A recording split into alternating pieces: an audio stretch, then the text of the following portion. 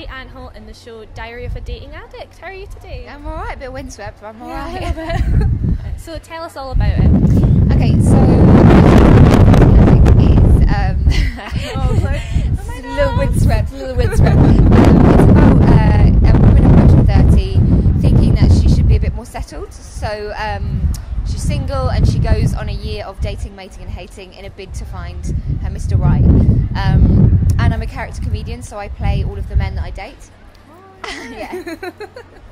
Yeah. So basically it's a year of that, and then I sort of act out the dates, as it were. Oh. Do you have any particular character you like to do the most? I have a character.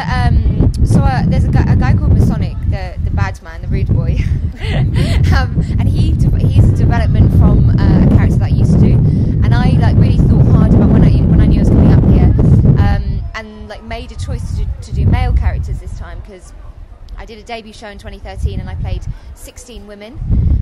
So this year I was like, it's a little challenge, more of a challenge, I'm going to play men. So he is a kind of translation of a female character that I had.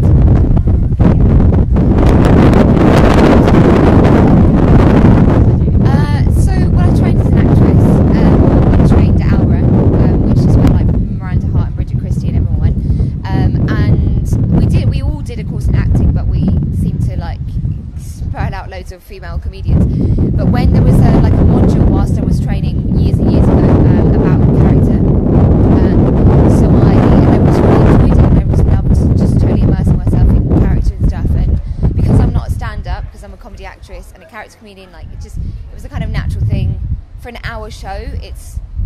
When you're not a stand-up, it's good to kind of take your audience on as much of a journey as possible.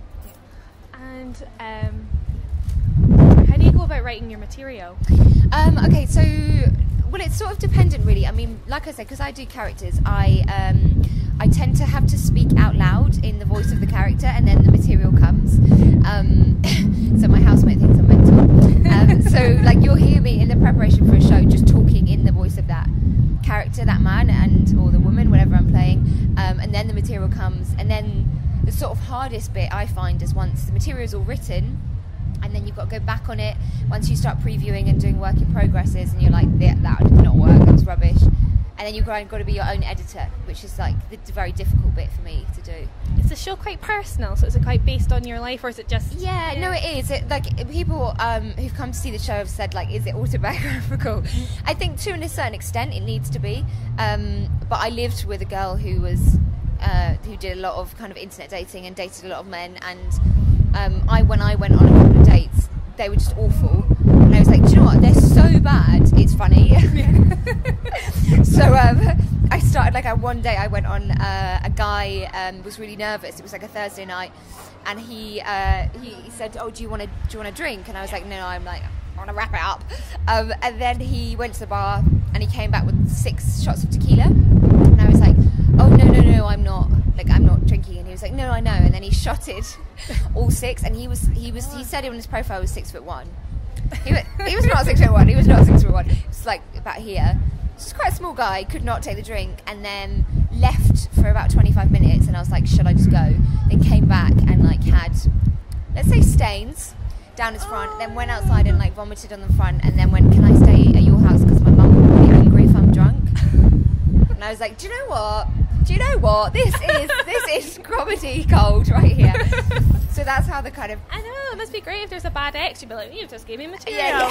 It's fine. So the kind of premise of all of it is that. And also it talks a lot about, women approaching 30, especially, in Edinburgh and London, in the cities where everyone is just so busy. There's no time to get out there and meet. And, with the world of internet dating, it means you can immerse yourself more in meeting bigger pools of people, but that's not necessarily a good thing.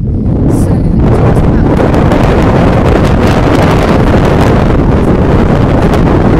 settle by 30, it's not saying don't have a career, but certainly, calm down a little bit and find a man, and I just think there's a lot of, I don't know if I'm allowed to swear. You can swear. Bullshit. So yeah, I just think, my show is, even though it's called Diary of a Dating Addict, the resolution to it is who cares? man. If you find a partner, then great, but it's not the be all and end all. Well, thank you so much for talking with us No today. problem. Thanks for having me. Where do we catch it? Okay, so I'm on the Gilded Balloon at 1:30 in the Study, which is the one that's in the Pleasance Dome. It's the new venue every single day except for the 17th. Thank you so much. Thank you. This has been Waffle TV.